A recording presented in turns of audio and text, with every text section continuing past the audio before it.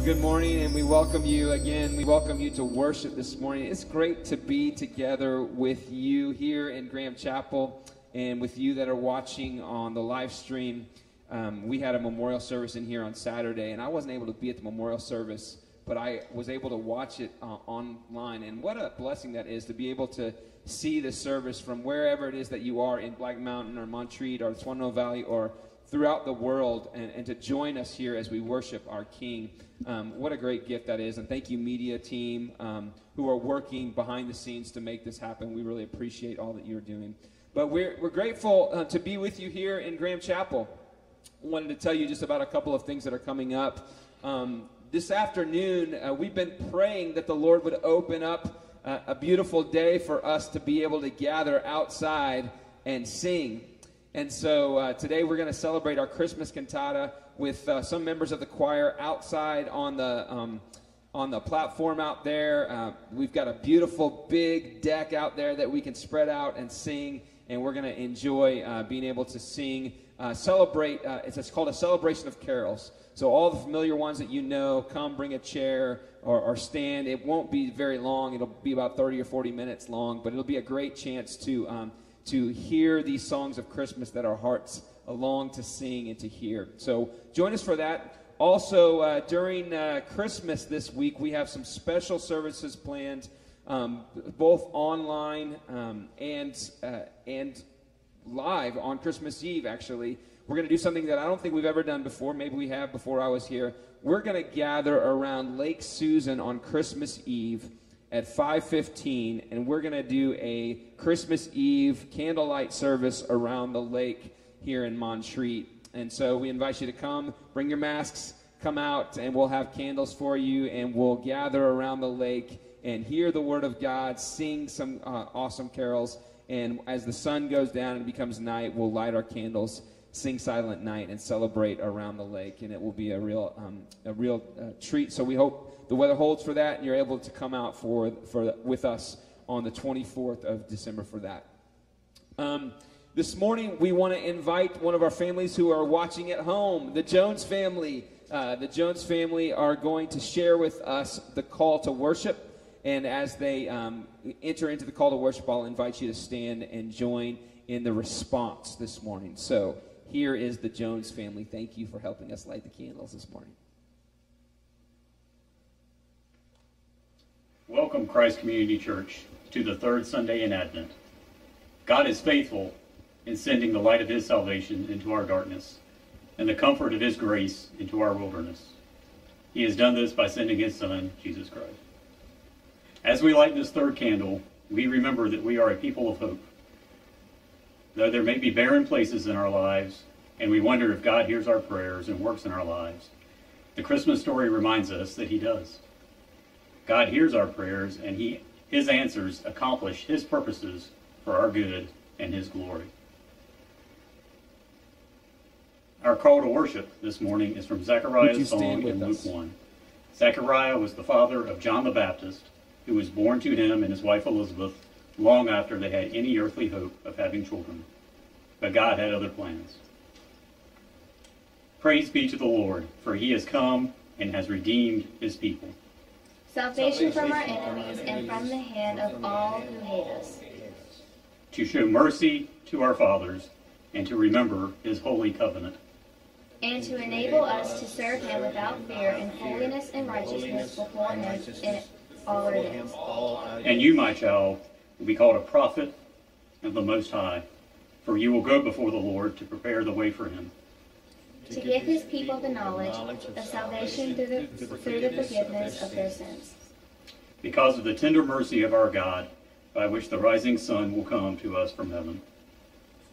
To shine on those living in darkness and in the shadow of death, to guide our feet into the path of peace. Let us adore him.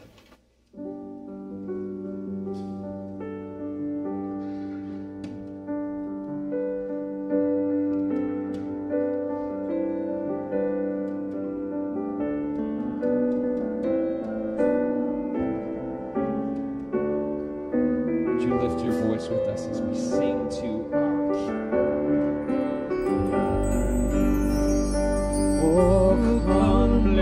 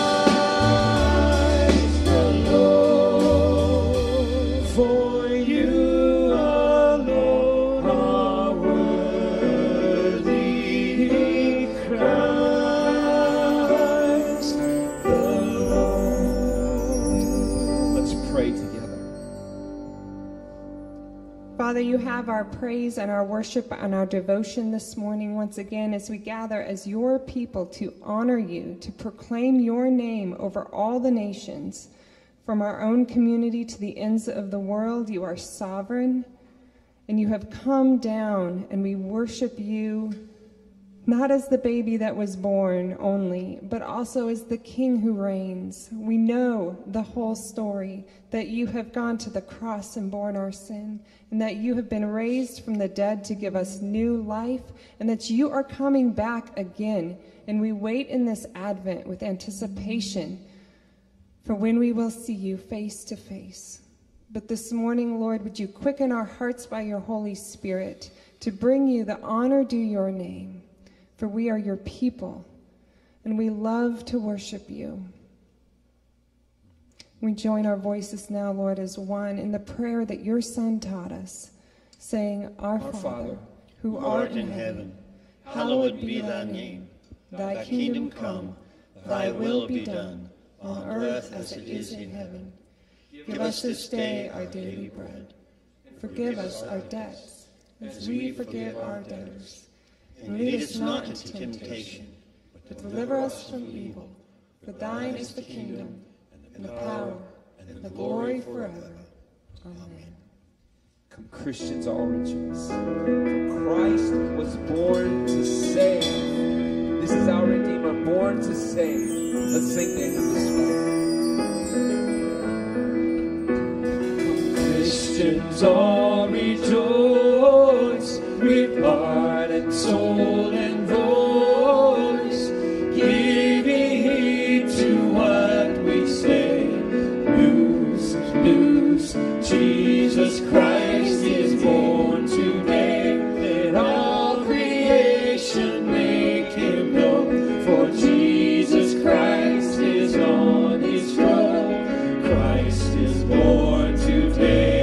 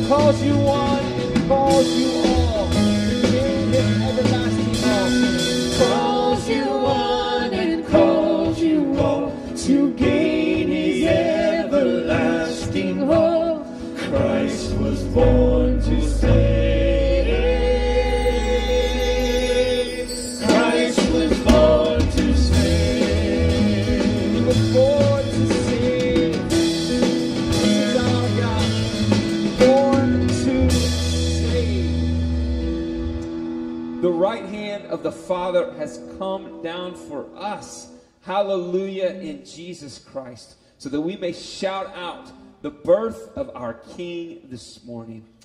Let's sing together the first note. With one voice we gather, with one voice we sing of a King who is mighty and has done great things. The first Noel, the angel did say, was to certain poor shepherds in fields as they lay. in fields where they lay keeping their sheep on a cold winter's night that was so deep. Noel, Noel, Noel, Noel, born is the King of Israel. They looked up and saw a star shining in the east beyond them far, and to the earth he gave great light, and so it continued all day and night. Noel, Noel, Noel, Noel, born is the King of Israel. Noel, Noel, Noel, Noel, born is the King of Israel. Sing Gloria, Gloria, Gloria in excelsis Deo. Gloria, Gloria, Gloria in excelsis Deo. Gloria, Gloria, Gloria in excelsis Deo. Gloria, Gloria, Gloria in excelsis Deo. Then let us all with one accord sing praises to our heavenly Lord, that hath made heaven and earth of naught, and with his blood mankind hath bought. Noel, Noel, Noel, Noel, born is the King of Israel. Noel, Noel, Noel, Noel, born is the King of Israel. Yes, born is the King of Israel.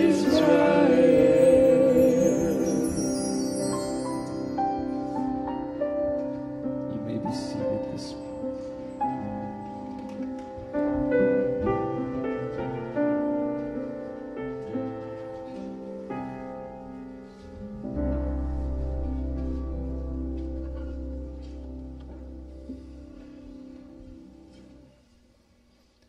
Born is the King of Israel.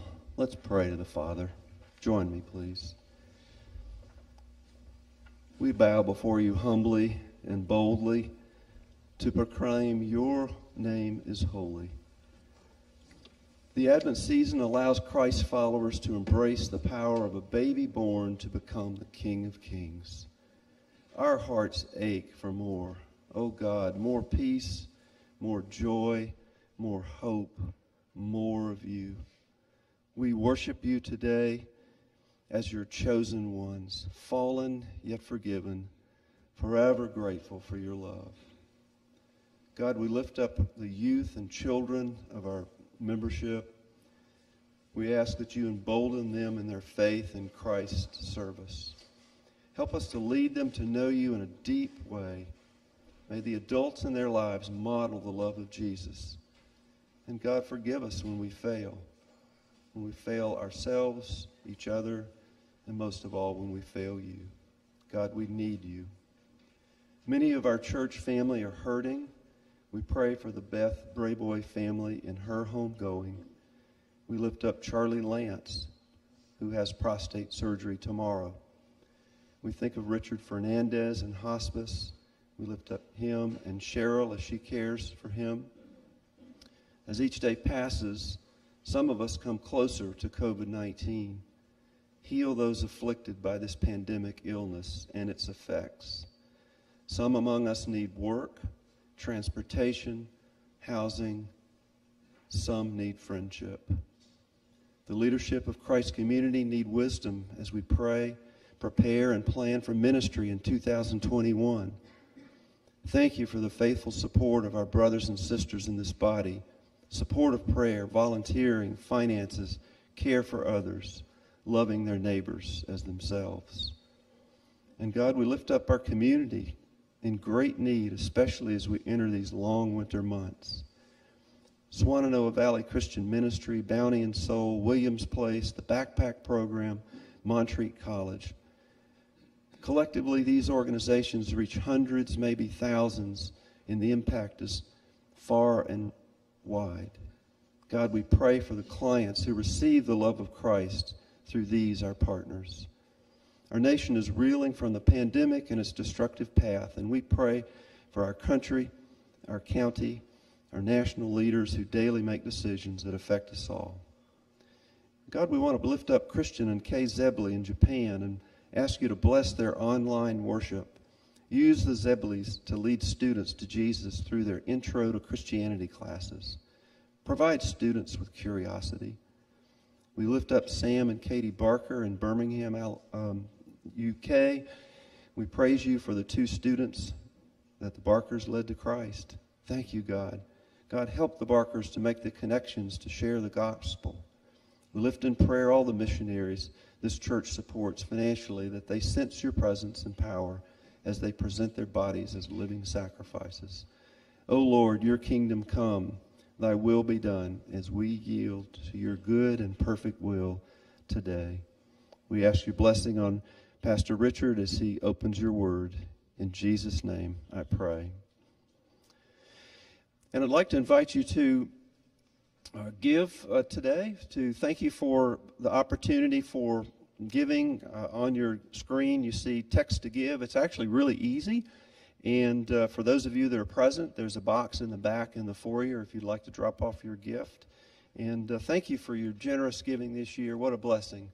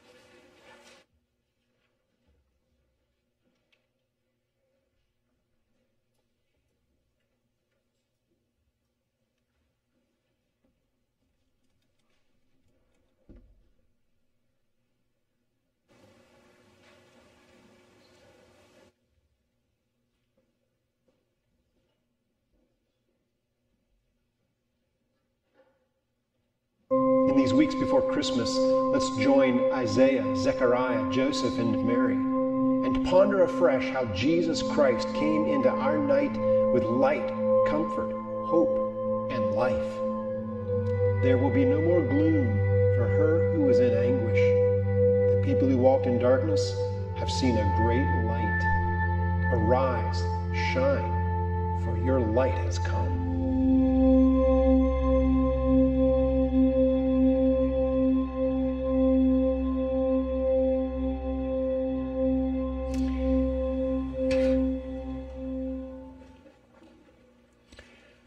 I'm going to read a list of some things that we typically associate with Christmas, and yet there's one thing in each of these lists that doesn't quite fit, okay? Doesn't fit with the others, what we would associate with Christmas. So which of these does not fit, okay? Here's list one.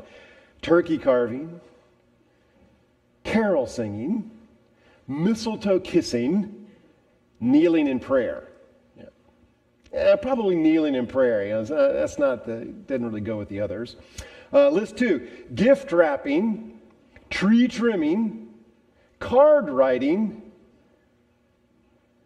prayer meeting, which doesn't fit. Prayer meeting, okay. 3, shopping list, Christmas gift list, Santa's list, prayer list, which doesn't fit. Prayer list, Okay, let's change it up. Let's do some songs of the season, okay? Which of these songs doesn't fit, at least as you associate with Christmas? I'll Be Home for Christmas. 2, Have Yourself a Merry Little Christmas. 3, I'm Dreaming of a White Christmas. Or 4, God is Answering My Prayers at Christmas, which doesn't fit. Well, it's prayer with all of them, isn't it? Now, you might be crying out, that's not fair. We pray at Christmas.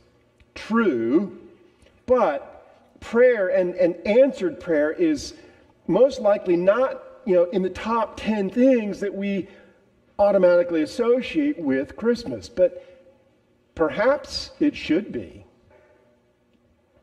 Christmas and Advent is all about longing and prayers long prayed. One of the cries of Advent is how long, O Lord? Advent reminds us that we live in barrenness, we live in need and emptiness. How long, O Lord? Between the end of the Old Testament, Malachi, and the coming of Jesus, there was a period of 400 years, and it was basically a silent period where there was no prophetic word from heaven. How long, O Lord, till you speak again? Daily inside the temple, priests would offer incense. This was on behalf of the people as prayer offered to the Lord, asking God to save them. Well, how long, O Lord, until you come and answer and save us? Well, it's to one of these praying priests that God does answer. Let's look at this from Luke chapter 1, beginning at verse 5. In the days of Herod, king of Judea, there was a priest named Zechariah, of the division of Abijah. He had a wife from the daughters of Aaron, and her name was Elizabeth. They were both righteous before God, walking blamelessly in all the commandments and statutes of the Lord, but they had no child, because Elizabeth was barren, and both were advanced in years. Now, while he was serving as priest before God, when his division was on duty, according to the custom of the priesthood, he was chosen by lot to enter the temple of the Lord and burn incense. And the whole multitude of the people were praying outside at the hour of incense. And there appeared to him an angel of the Lord standing on the right side of the altar of incense. Zechariah was troubled when he saw him, and fear fell upon him. But the angel said to him, "Do not be afraid, Zechariah, for behold, your prayer has been heard. And your wife Elizabeth will bear you a son, and you shall call his name John. You will have joy and gladness, and many will rejoice at his birth, for he will be great before the Lord. He must not drink wine or strong drink, and he will be filled with the Holy Spirit even from his mother's womb. He will turn many of the children of Israel to the Lord their God, and he will go before him in the spirit and power of Elijah, to turn the hearts of the fathers to the children and the disobedient to the wisdom of the just, to make ready for the Lord a people prepared. Zechariah said to the angel, "How shall I know this? For I'm an old man, and my wife is advanced in years." The angel answered him, "I am Gabriel. I stand in the presence of God. I was sent to speak to you and to bring you this good news. Behold, you will be silent and unable to speak until the day that these things take place, because you did not believe my words, which will be fulfilled in their time." The people were waiting for Zechariah. They were wondering at his delay in the temple. When he came out, he was unable to speak to them, and they realized that he had seen a vision in the temple. He kept making signs to them and remained mute. And when his time of service was ended, he went to his home. After these days, his wife Elizabeth conceived, and for 5 months she kept herself hidden, saying, "Thus the Lord has done for me in the days when he looked on me to take away my reproach among people." Well, Advent is a time of waiting on the Lord. And there's all these unanswered prayers scattered all around on the floor of our lives. And we're asking, we're even doing this waiting for the return of Jesus. How long, O Lord? Well, unanswered prayer is where we initially meet Zechariah and Elizabeth. Twice a year, as a priest, Zechariah would go up to Jerusalem to assist at the temple to help out with people who are making their sacrifices and chosen by lot. Certain number of priests were able to go inside the temple and offer the incense at the time of prayer. Well, there's a great job to have. What a privilege. But there's a huge hole in Zechariah and Elizabeth's hearts because they're childless and now they're old. Now, not being able to have children in our day, it's a deep sadness, isn't it? But it's not a disgrace. Yet it was in their day. Now, Luke makes clear, Zechariah and Elizabeth, they're good people. They're blameless observers of God's law. That doesn't mean they're perfect, but they're faithful. You see, beyond mere ritualistic checking off of some spiritual box, God was alive to them. They loved him and they lived to honor him. But in their day, the common thinking was that barrenness was a curse of God. It was an indicator that you were not righteous. And so for years, they just lived under this cloud of suspicion of people probably talking behind their backs about how there must be some hidden sin in their lives. God's punishing them for something. Now, that was not true. But that was the cloud they lived under. And so when Elizabeth does get pregnant, what's the first thing out of her mouth? It's verse 5. It's kind of her vindication. God has looked on me to take away my reproach among people. What are the unanswered prayers in your life today? Some of us may be walking around under a cloud of shame. Perhaps we feel like others are looking down on us. Maybe we look down on ourselves. Life hasn't turned out the way we wanted, even as we've prayed. Instead of this life here that we wanted, there's a sad loss, there's an aching lack, maybe there's a setback, and life just seems to mock us.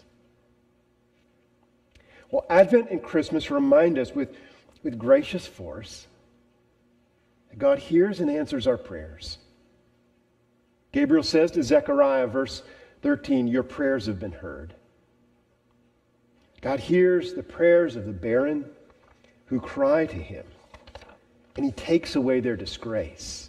This is one of the first things we learn from this passage here, one of these great Advent texts. But notice, secondly, the timing of God's answers. That they don't always cooperate or operate according to our time scale, but they always seem to operate and they function perfectly with the fulfillment of God's promises. Zechariah is chosen to go inside the temple and offer incense on behalf of the people who are standing outside. Now, this was a once-in-a-lifetime opportunity. As priest, you go up there twice a year, but only one time in your life can you be chosen by lot to go inside the temple. And Zechariah's chosen. I mean, this is his big day. I'm sure he's thinking, I can't wait to get home and tell Elizabeth. Well, when he's inside, suddenly an angel appears, Gabriel, and Zechariah's terrified.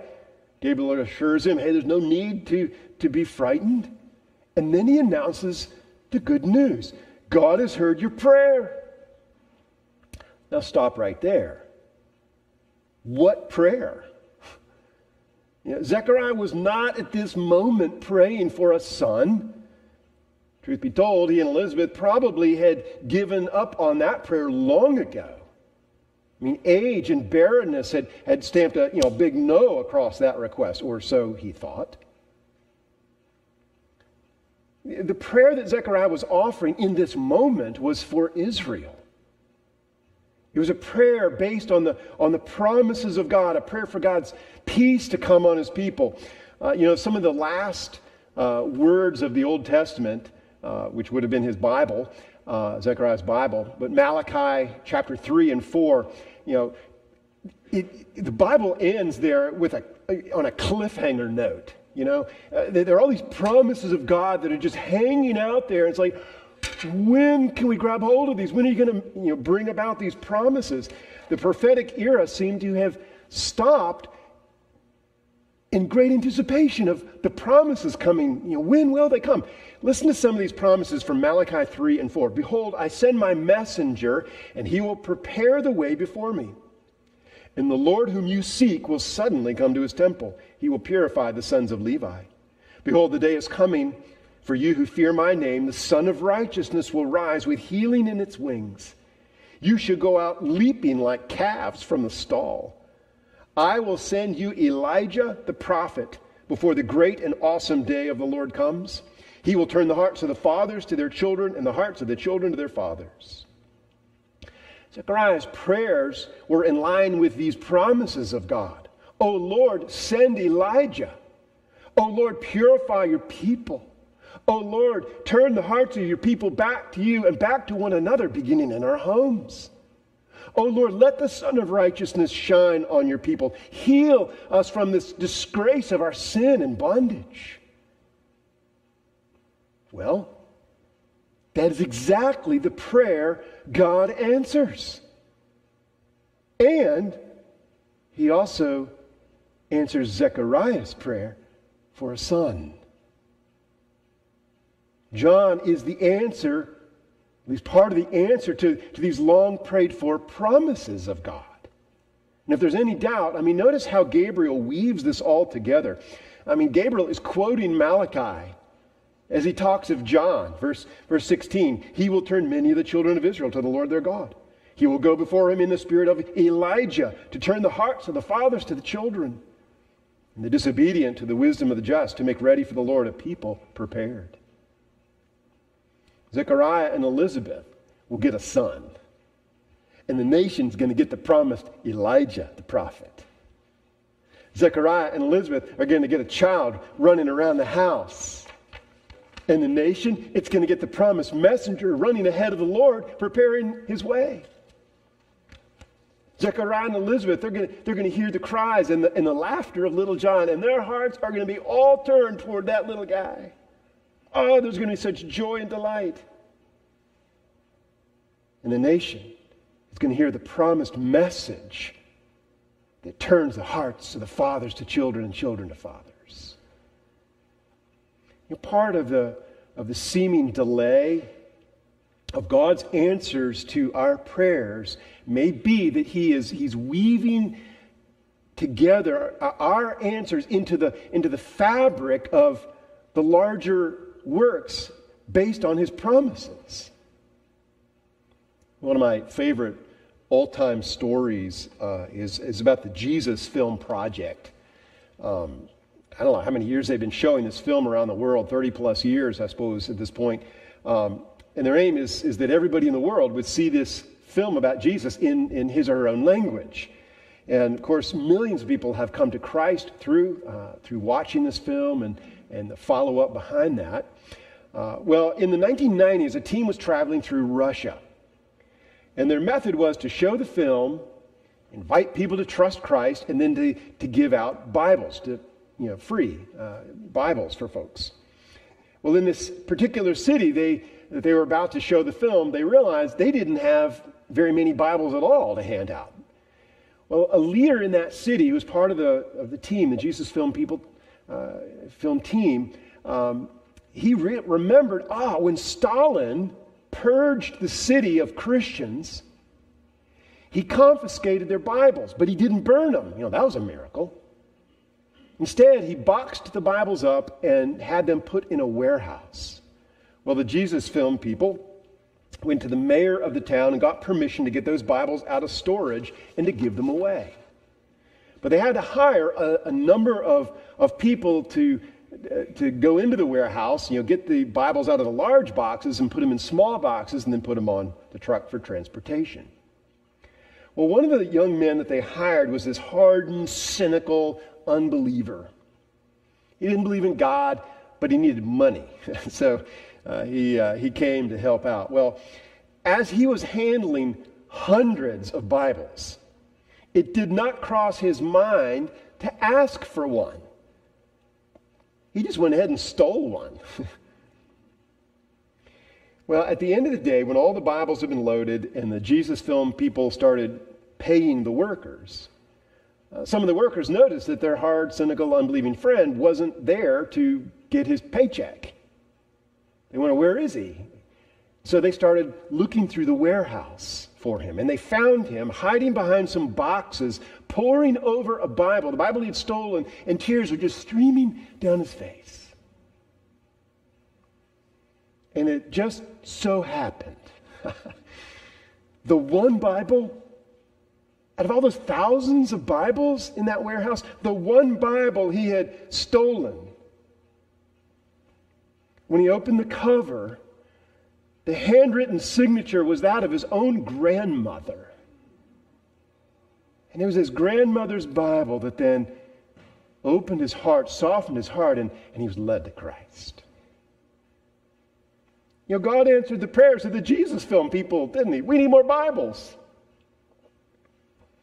And God answered the prayers, and dare I say, long-forgotten prayers of a grandmother who no doubt had prayed for her family years and for years, but years before. And all of this is woven together by God. That's how he works so often. His seeming delays to our prayers are not callous indifference. God is not deaf to our prayers or uncaring with those areas of our life that there's need, there's barrenness. He hears and he answers. See, this is what Advent and Christmas underscore. These long-forgotten prayers, they're powerful. God hasn't forgotten them. And they come meeting us in the present as God works his purposes out in accordance with his promises. So pray, don't give up. Well, back to Zechariah in the temple here. He's just heard this tremendous news from the angel. You and Elizabeth are going to have a son. And we'd expect Zechariah, to be doing the happy dance, do-si-do with Gabriel right there in the temple. But no, there's not a happy ending on this story. The sad reality of unbelief rears its ugly head instead. Gabriel doesn't believe God's word Zechariah doesn't believe Gabriel's word.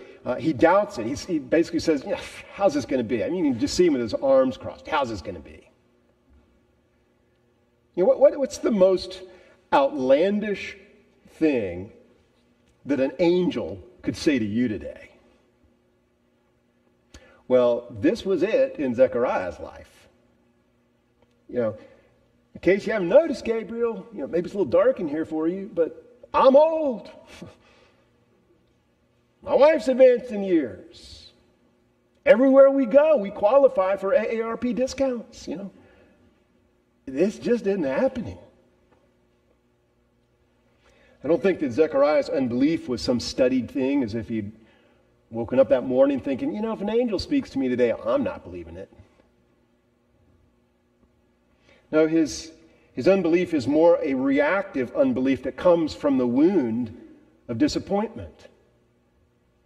I mean, how many years had Elizabeth cried herself to sleep over her barrenness? At the place in her life, the one place where she was supposed to be fruitful and fulfilled, she was completely empty. How many years had Zechariah had to pick his wife up emotionally and assure her that he was not disappointed in her? He was not wishing he had another wife instead of her. At this point, when Gabriel gives the good news, well, it's all, too old, too late, too broken, too far gone in Zechariah's mind. Ironically, Zechariah's name means Yahweh remembers. But Zechariah is living as if Yahweh has forgotten. See, the room he's living in now is no wider than Elizabeth's barrenness. And there's just no room for God in this thing.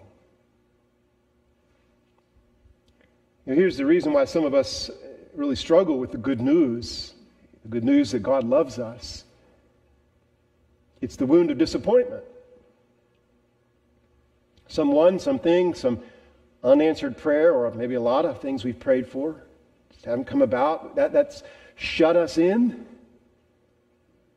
and shut God out.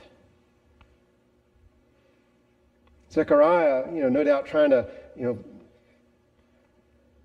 somehow justify his position and said, well, you just got to be a practical realist at times. Some things just are not going to happen. Circumstances prohibit them. But God is not a practical realist. God is able to call into existence things that do not exist. He's able to bring life from what is dead. Now, certainly Zechariah knew this. I mean, all the stories of the Old Testament. God breaking through when things seem broken and dead. And why is it that he didn't put his faith into this larger picture of the larger God? Well, forget Zechariah. What about you and me? What looms larger? Our circumstances, our unanswered prayers, or the Lord?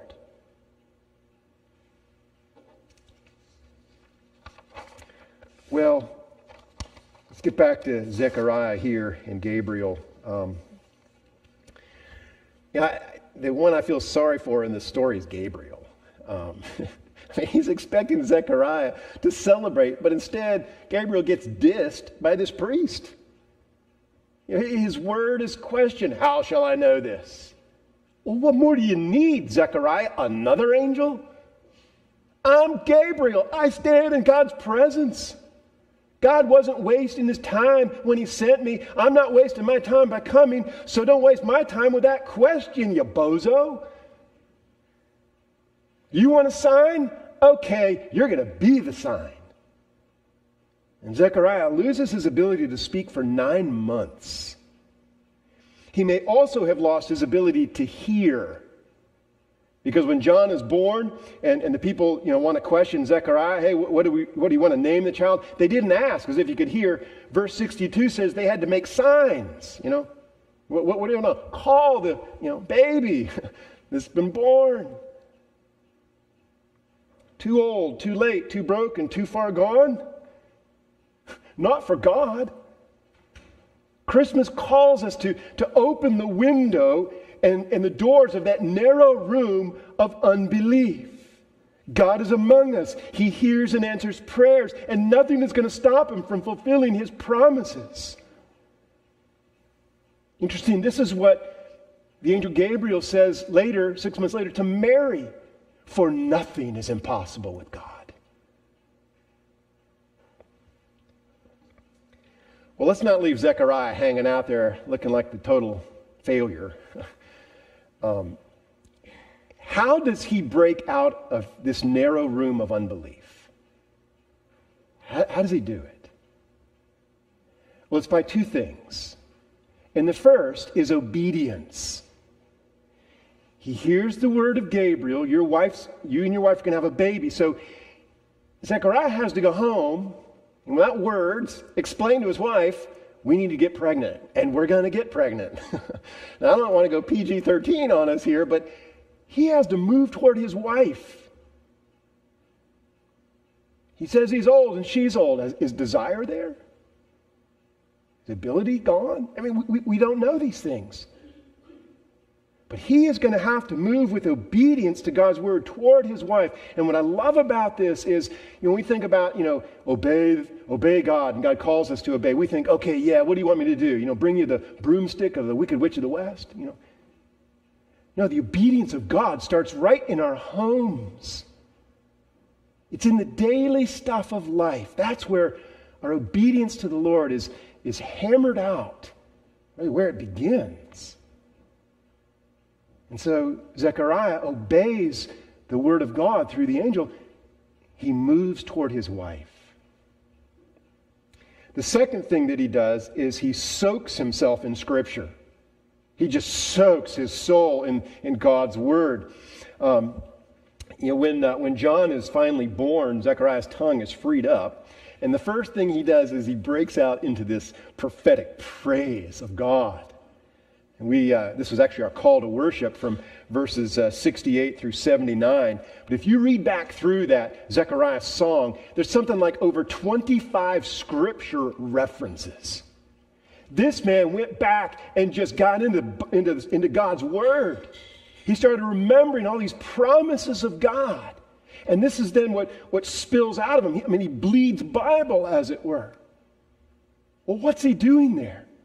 He's recalibrating his faith on the basis of the promises of God. What has God said? He is going to do.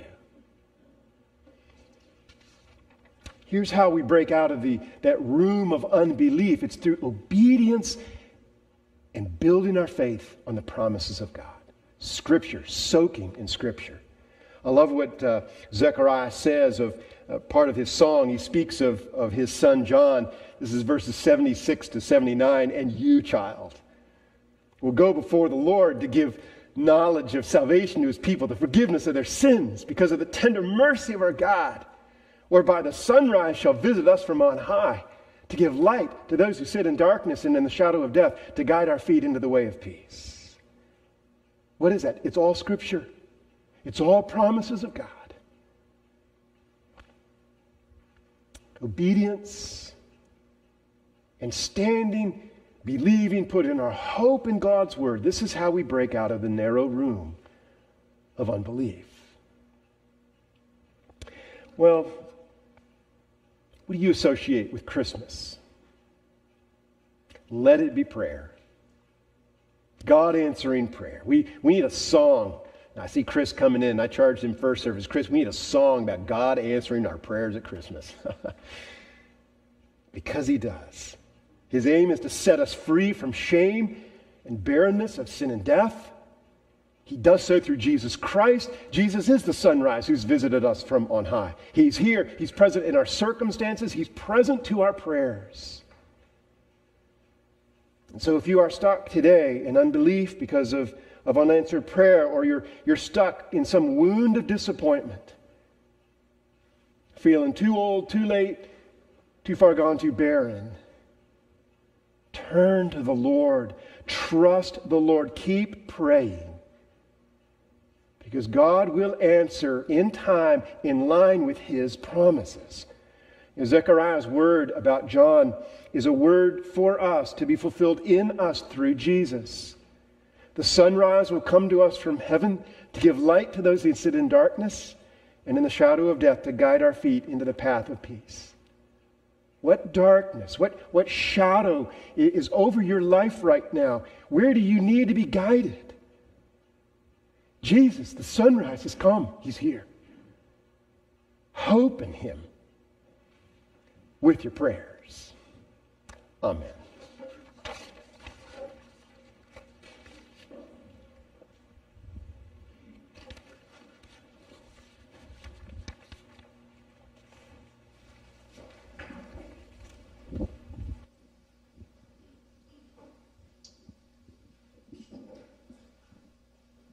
Richard asked us a question in his message. He said, what is the most outlandish thing that an angel would say to you? and friends, this morning, we don't have an angel that says this to us, but we have in Jesus Christ, in human flesh, the very Son of God saying to us, your sin is forgiven. That is outlandish and beautiful. If you don't know Christ, we invite you this day to make him the Lord of all, the Lord of your heart. The Lord of the universe wants to come and make room in you. This morning, as we respond, we're going to sing this song, Infant Holy, Infant Lowly.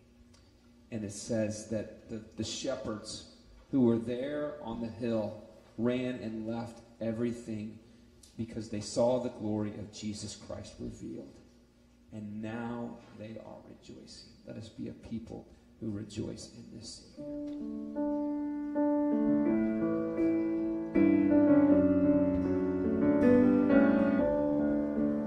Infant holy, infant lowly, for his bed a cattle stall, oxen lowing, little knowing, Christ the babe is Lord of all. Swift are winging, angels singing, Noah's ringing, tidings bringing, Christ the babe is Lord of all. Christ the babe is Lord of all. The oxen sleeping, shepherds keeping, vigil till the morning dew.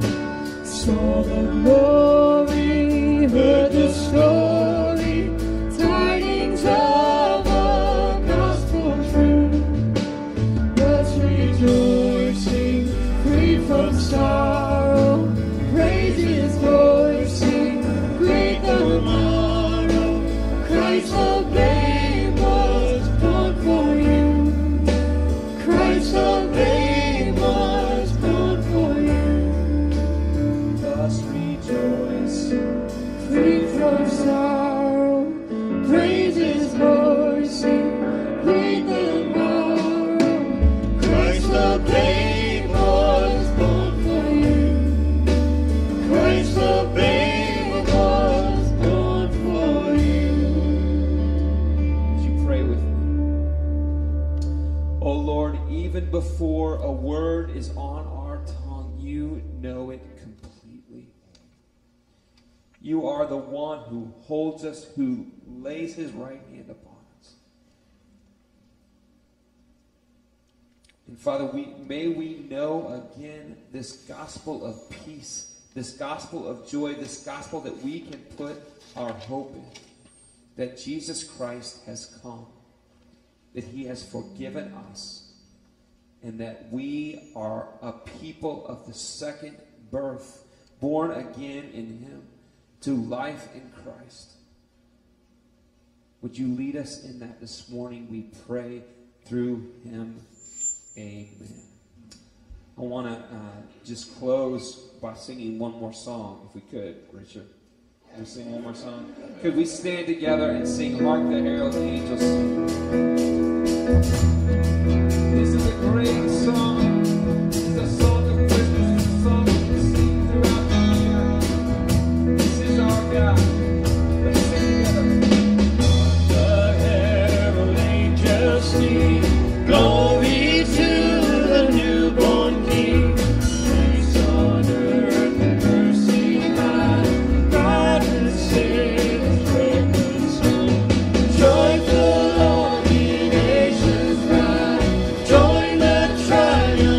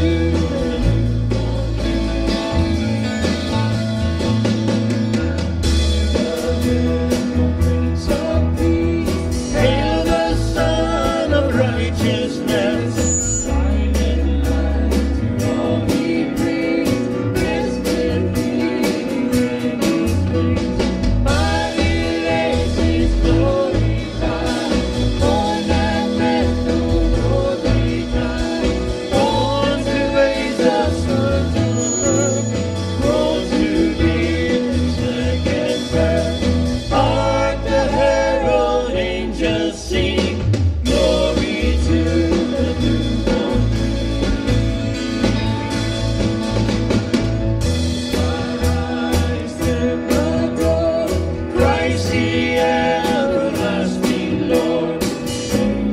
Time beholding God, offspring of the Virgin.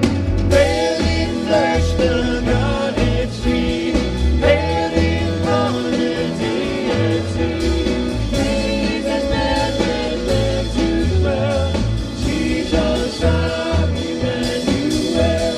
Hark the herald angels sing, glory to the newborn King.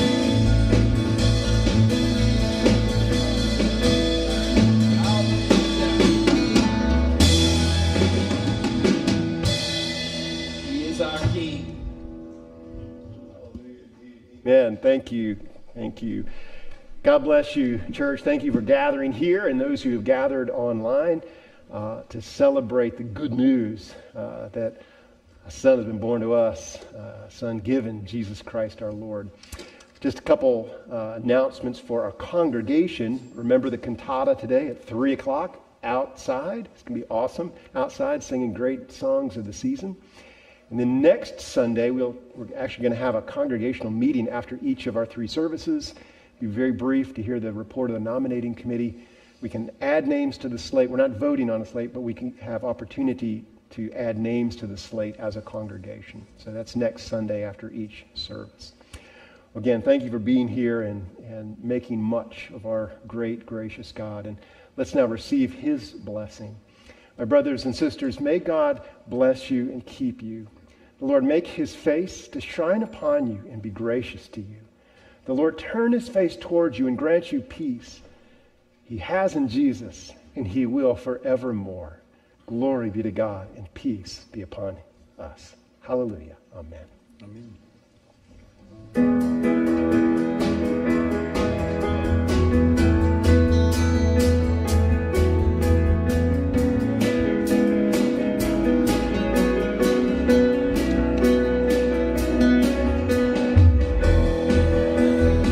I'll get it.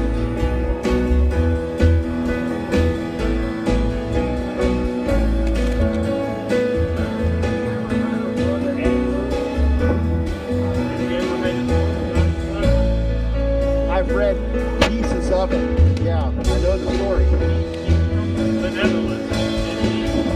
On his way to Russia. And also, packed solid with the Bible started talking about babies. And when he got to the border, the car in front of him, the Russians sprint. Hubcaps, jets, seats on everything. He says, Lord, protect me. He drives up, same guys. They stick their head in the window, and he thinks to declare, and he said, whatever you see, they didn't see him. Hundreds of Russian He blinded them. I love it. I love it. I'm stirred my heart as you It said may be some of those. some of those. That's beautiful.